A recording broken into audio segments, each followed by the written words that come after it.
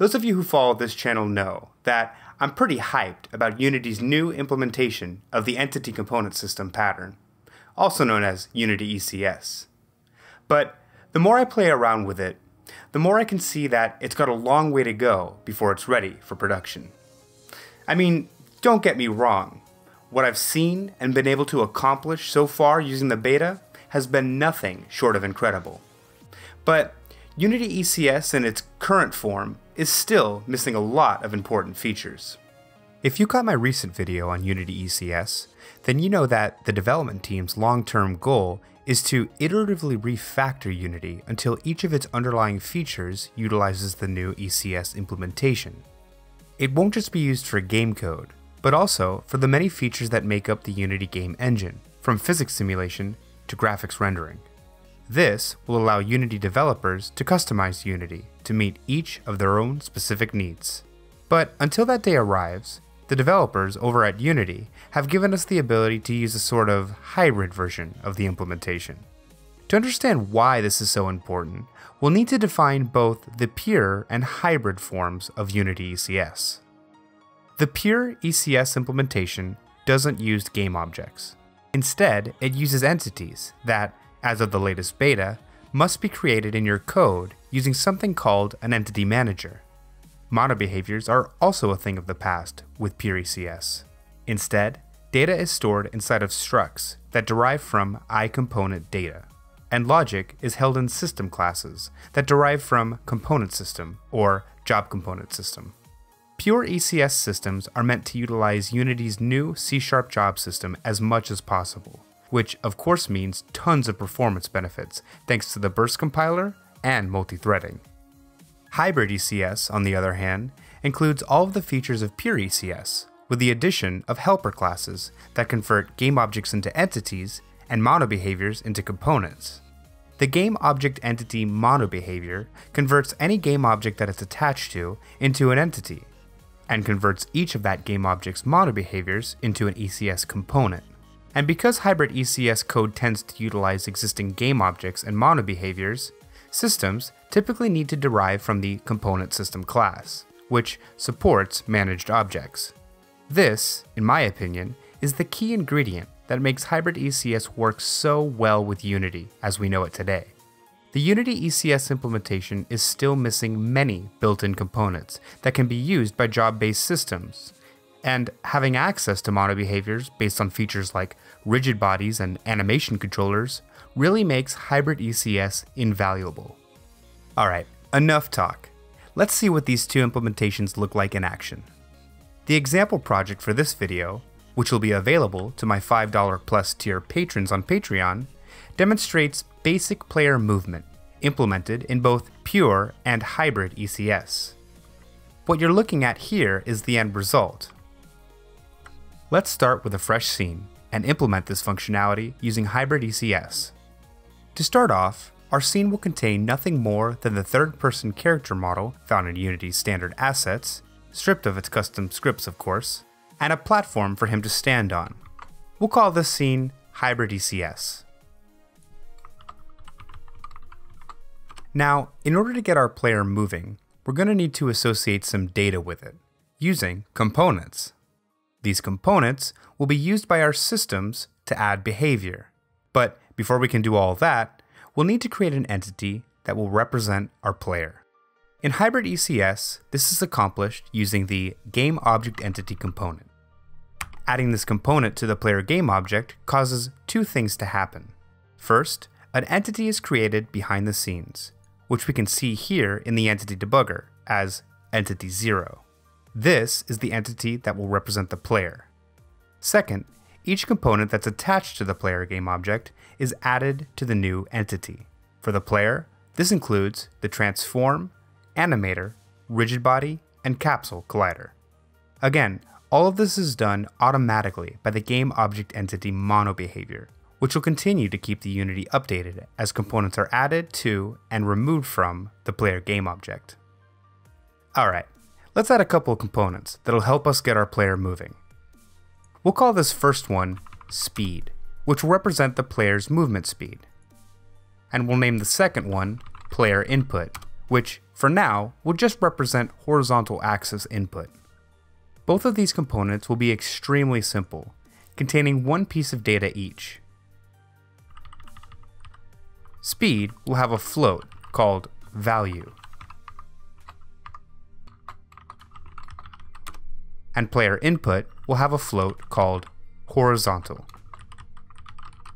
And, believe it or not, that's all the data we'll need to get our player moving. Let's create a system to interpret that data and translate it into behavior. We'll start with a system that'll actually perform the transformation to the player's position, i.e., the player movement system. In Hybrid ECS, systems are derived from component system and must implement the onUpdate method. OnUpdate is where all the action happens, and by action I of course mean our game's logic. Before we write it, we'll need a way to tell our system which entities to include in that logic. Let's define a struct, called group, that contains a property for each component that we want the system's entities to contain. Then, pass it in on component system's getEntities method. GetEntities returns a list of entities that contain all of the components that are properties of the struct that's passed in on its generic type parameter. In other words, we're implicitly telling the player movement system to only perform our logic on entities that have a transform, speed, and player input component attached to it. Now, it's just a matter of writing some basic movement logic. Alright, we need one more system to complete the functionality. Our player movement system uses the player input component's horizontal axis data to apply the transformation. But this value is never actually updated. At least, not yet. Let's create a system called Player Input System that'll use Unity's native input class to update the player input components in our scene. Just like before, we'll have the player input system derived from component system and implement onUpdate. Now, we'll define a struct that contains a player input property, since this system will only be interested in entities that have the player input component. Now, we can use getEntities to return and iterate over all the entities that meet our requirements. And, for each one, use unity.getAccess to update the value of the horizontal float property. And that's it. Now, just a quick side note. Our scene, or world as it's referred to in Unity ECS, only contains a single entity, so I can understand if it may seem like overkill to include a loop in each of our systems. But in general, your systems will be looping over many entities, so I've included the logic the way it is in order to show off what your code will look like in most cases. Okay, let's switch on over to the editor and see this in action. Before we press play, we'll need to set the speed property. Alright, let's see what we got. Great! There are two things I should point out though. First, the obvious. I've created a custom animation system, which is why you're seeing the player model animate when it moves left and right. That code, of course, will be accessible to patrons who download the final project. And second, there's a little bit of magic going on behind the scenes in regards to our systems. You may have already noticed that we didn't need to explicitly activate our systems or add them to the scene in any way. But under the covers, Unity is aware of all classes that derive from component system, and automatically loads them when the scene starts. We can actually see this in the entity debugger. Check it out. Here are the two systems we just created. The entity debugger is a great tool for, well, debugging systems, because not only can we use it to see what systems are loaded, but we can also use it to activate and deactivate systems at runtime. If we deactivate the player input system, then player input components will no longer be updated, and the player won't respond to our input. This is really handy in many situations, but particularly for cases where you need to isolate a system in order to debug some sort of errant behavior. So that was Hybrid ECS. Now, let's re-implement the same movement logic using pure ECS. We'll start again with our original scene, but this time without the player game object. Remember, pure ECS doesn't support game objects, so we'll need to create the player entity and all of its components in the code. Before we get started, let's save this scene and call it pure ECS. Just like before, we're going to need a player entity with some data for our systems to act on. Let's start with the components that we already know we're going to need: speed and player input. Pure ECS components must be structs that derive from iComponent data. This will allow us to include them in the job-based systems that make pure ECS so performant. Alright, now we need an entity that represents the player to add these components to. With Hybrid ECS, this was as easy as creating a game object with some mono behaviors and a game object entity component attached to it. But pure ECS isn't intended to work with game objects, so we'll need to do this part by hand, using the only mono behavior that our scene will really need. We'll call it Bootstrap, and its job will be to, well, bootstrap our entities and their components.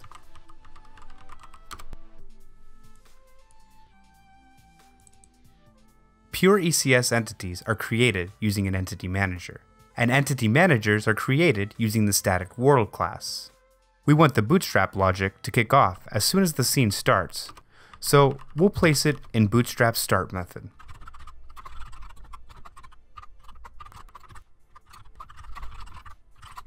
Now, we can use the entity manager to create an entity for our player, which we'll do by calling entitymanager.createEntity. For this particular example, we're going to pass in all of the components that the player entity needs in order to achieve our movement functionality. Those of you who've read up on pure ECS will know all about archetypes, but I'm going to skip them to keep this example as simple as possible. Just know that archetypes are used to optimize the memory layout of your entity components, and really comes in handy when you have more than one entity in your scene. You can expect to see a video covering archetypes soon. Alright, so let's examine the components that we've given to the player entity. At the top, we can see the two custom components that we just created: speed and player input. Underneath those are three components that are now built into Unity, which are used by a few systems that are also built into Unity. The position component is used by the built-in transform system, which works in tandem with the mesh instance renderer system. The mesh instance renderer system uses the transform matrix and mesh instance renderer components in order to display meshes in the scene. A couple of these components, namely speed and mesh instance renderer, need to be initialized in order to work the way we want them to.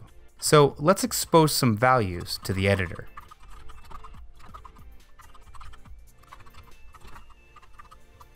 Great. Now we can use them to set the values of their respective components.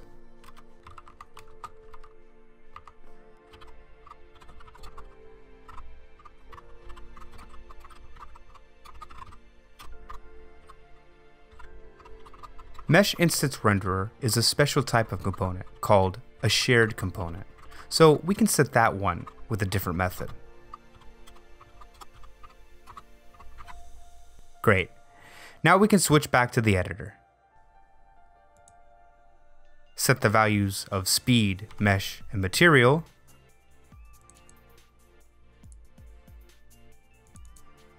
And see what our player entity looks like using the entity debugger. Well, we can see the player model in the scene, so we know that the mesh instance renderer is working. And we can see that the player entity's speed component value is set correctly. So let's create some systems. We'll start again with the player movement system.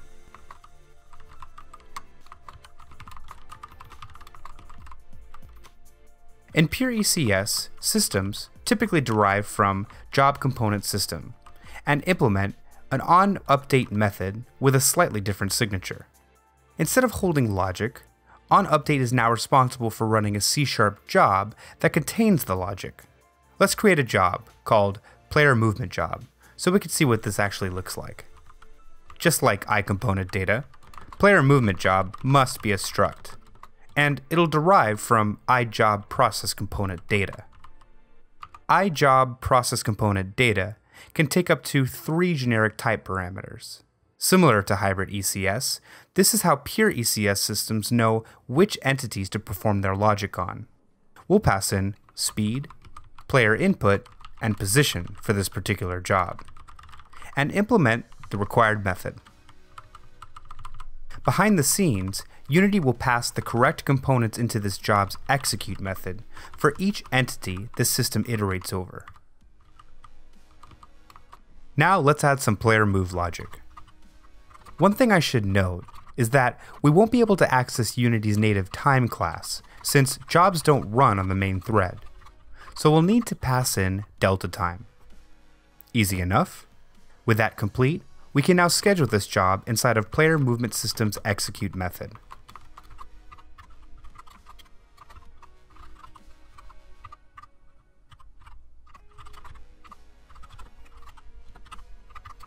And that's all there is to it. This pure ECS system gains all the benefits of Unity's new C# job system, including an optimized data layout, multi-threading, and all of the optimizations made by the new Burst compiler. We're on the home stretch now. We just need to create a system to handle player input. Just like before, the player input system needs to derive from job component system and implement the onUpdate method.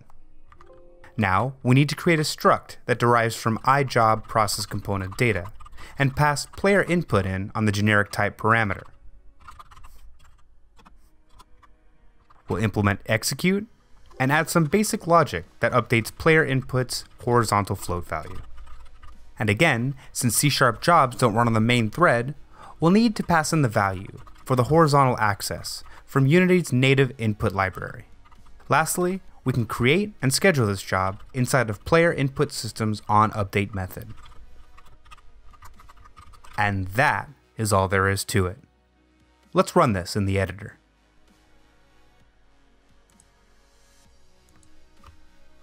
Alright, working great. Except for 2 glaring issues. 1, the player model isn't animated. And 2, the player is floating above the platform. That's because pure ECS is still missing some important systems that will presumably be built in sometime in the future. For us, those systems would be an animation or mechanism system, and, of course, a physics system. There's nothing stopping us from writing our own systems right now, however, but we just need to weigh our options and see if it's the right course of action for our team.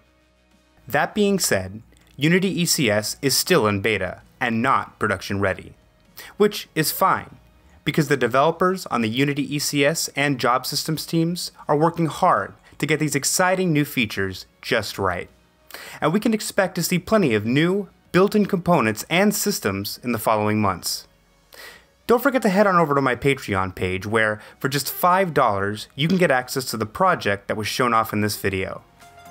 If you enjoyed this video, please leave a like and a comment letting me know what you thought. And for more Unity tutorials just like this one, don't forget to subscribe with notifications on. I'll catch you in the next video. Thank you to all my patrons, and a special shout out to Glasswell Entertainment, Richard Stantz, R-Star, and Yakov.